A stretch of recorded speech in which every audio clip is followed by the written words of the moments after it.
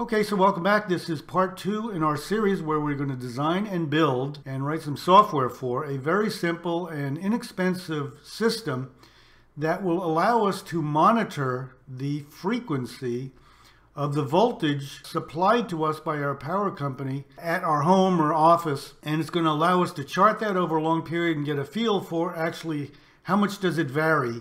And I encourage you to look at part 1 where we go through the design and some very important aspects of this that we're going to need to know when we're doing the design.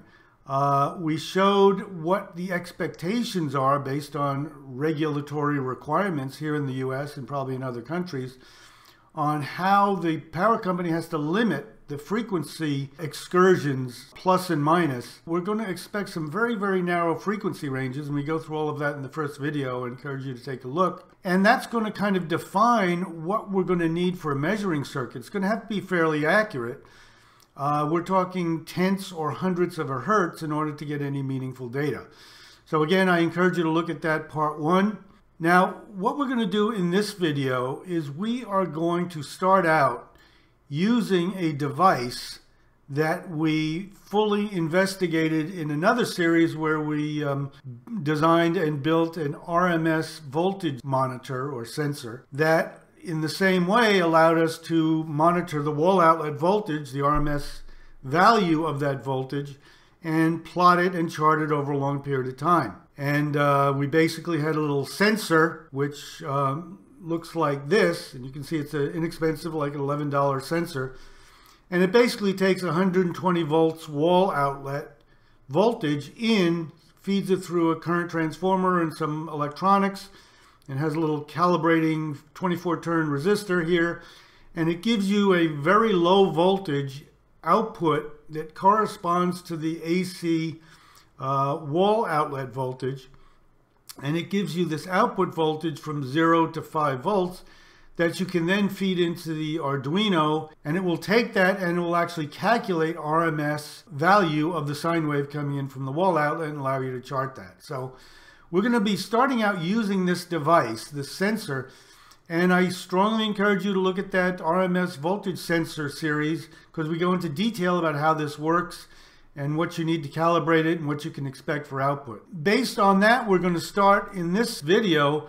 We're going to assume that we're going to use this sensor, and we're going to use that as input to some sort of circuit that we can use to figure out the frequency of the wall outlet voltage. And we're here in LTSpice, and we're going to simulate a circuit that will hopefully allow us to get an accurate frequency reading. In our previous video, we outlined our task in doing this circuit, that we would get this low voltage, we'd start out by getting this low voltage sine wave out of this sensor, and it's called a ZMPT101B, and then somehow we're going to have to convert it to a square wave.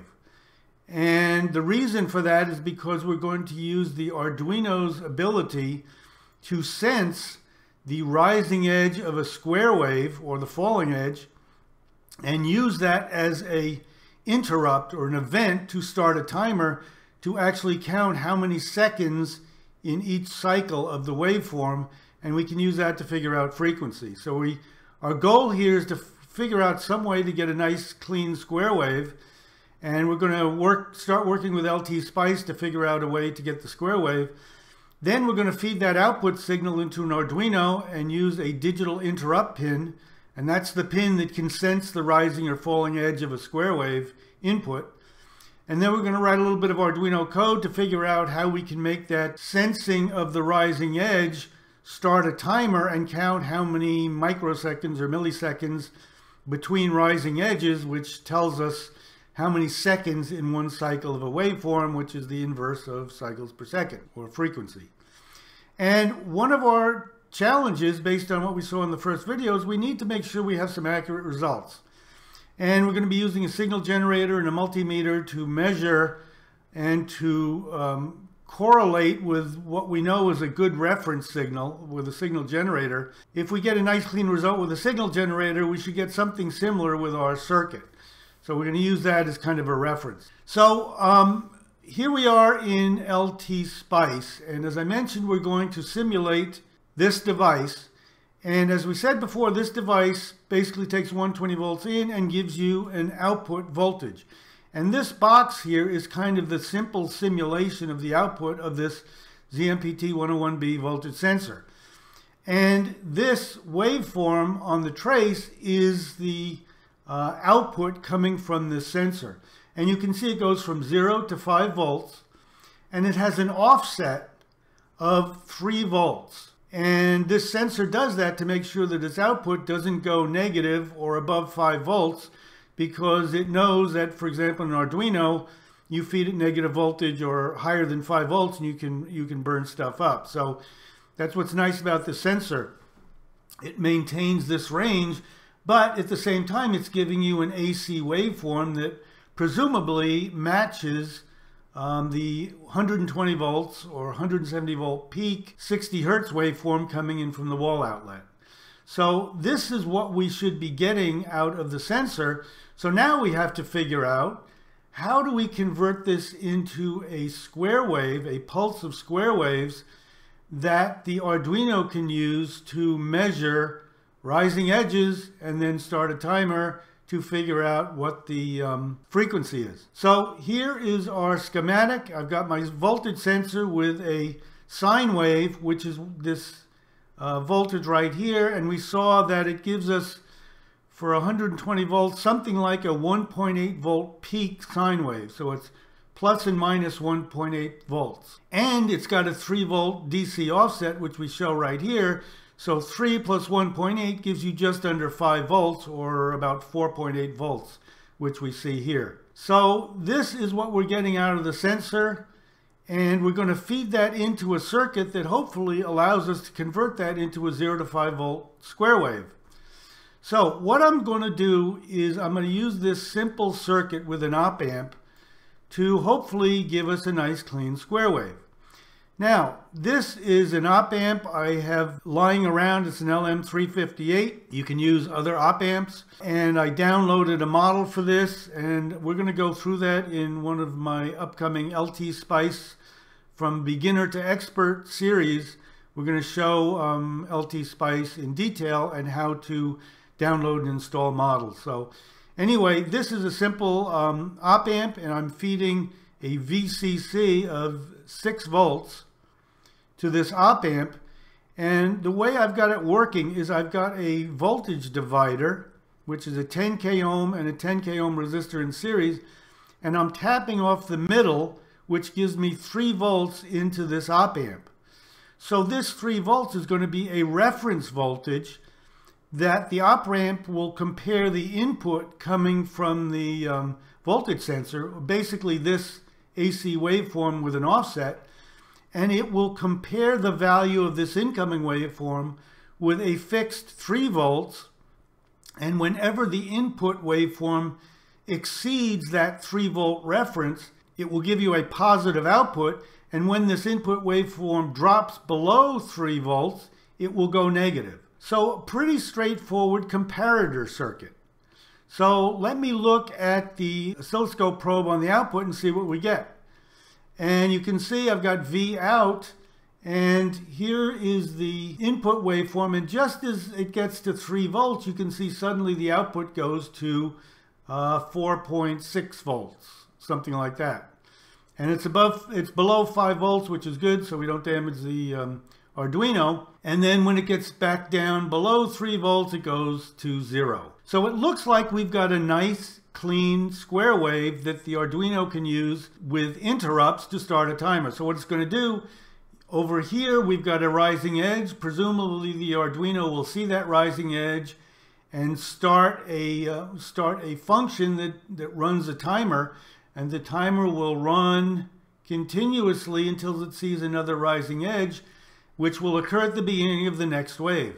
So right here it will stop the timer, and it will tell you, okay, it's 16.67 milliseconds between these two rising edges, which means the frequency is 1 over that, and we've got our answer. So now, since we're going to need some fairly accurate or very accurate results, what I'm going to do as part of this implementation is I am going to disconnect the voltage sensor on the bench, And instead, I'm going to use a signal generator that provides this exact same output, this sine wave with an offset of 3 volts, so that I can see the results of a known high accuracy sine wave coming from a signal generator. Does it give me the same frequency results as what's coming out of the voltage sensor from the real world 120 volts from the wall outlet? If we have a result from the voltage sensor that's not real clean and it's bouncing all over the place, we know that there's a problem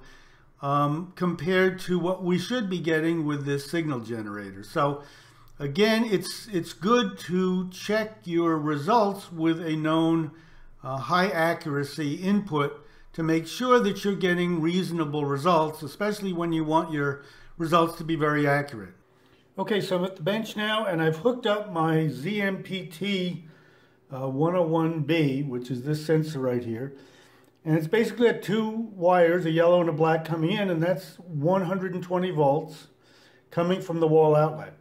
That's coming into these terminals, and I've got the current transformer and the calibrating potentiometer. And there's only 3 wires coming out, as we discussed in the previous video.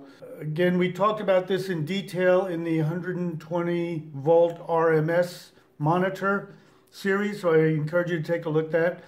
The red is just the VCC, which I'm applying 6 volts to the circuit from this buck converter, and I've set it to just under 6 volts. And I'm applying that 6 volts as VCC to the circuit. And then I've just got a ground and an output wire. The blue is the output wire. And it's basically going in the same as I have in the LTSpice. I've got my LM358 op amp. And back here I've got a couple of 10K resistors. And in the center tap of those 2 resistors, I got 3 volts coming into the op amp. These wires here are just connecting my oscilloscope probes. I've got 2 probes.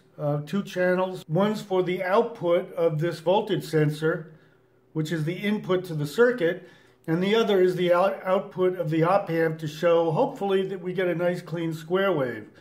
So we should have a sine wave coming in and a square wave coming out that we can feed to the Arduino. Now, I don't have the Arduino connected up because I just want to make sure first that whatever's coming out of this op amp isn't above 5 volts, because I don't want to make some smoke come out of the Arduino. Everything's all hooked up. I just need to connect up my 6 volts to the rail. And there's my 6 volts, and you can see the current sensor comes on. And now what I'm going to do is hook up the 120 volts coming in here and see if we get some good results. All right, so in blue you can see the incoming sinusoidal waveform that is being produced by this sensor, this voltage sensor, and the yellow is the output of the op amp, and you can see it's a nice clean square wave. So it looks like we're pretty good. If you look at the maximum voltage coming out of the op amp, this yellow trace, you can see it's just under 5 volts, so we should be okay if we hook up the Arduino. You also might notice that this blue sine wave coming in from the sensor isn't all that clean. And in the next video, we're going to see how this could be a factor in our design that we may want to step back and rethink it. But just for now, so you can see that it's not really a clean sine wave coming in from the wall outlet. So it looks like we have a fairly good design, at least on the surface. We're getting a nice clean square wave coming out of the op amp, and we can feed that into the Arduino, into the digital interrupt pin. And what we're going to do in the next video is we're going to write out some Arduino code that will take this nice clean square wave, and it will detect the rising edge, and it will start a timer and count between rising edges to see how many seconds in one cycle, and then calculate frequency from that. Okay, so in the next video, we're going to write some Arduino code to take this square wave and figure out what the frequency of the incoming waveform is. And you can see, as we showed on the bench, our nice clean sine wave in LTSpice that we're simulating doesn't really match what's coming from the wall outlet. So We may have some opportunity in the next coming videos to figure out what's the difference and does it really matter, and do we have to redesign stuff or not. So anyway, if you like any of these videos, please like and subscribe and hit the bell notifications. And most of all, if you think anybody else would be interested in these, please let them know. Let them know that we're here so we can increase the viewership. That would help a lot. Otherwise, take care. Have a really good day. Thanks.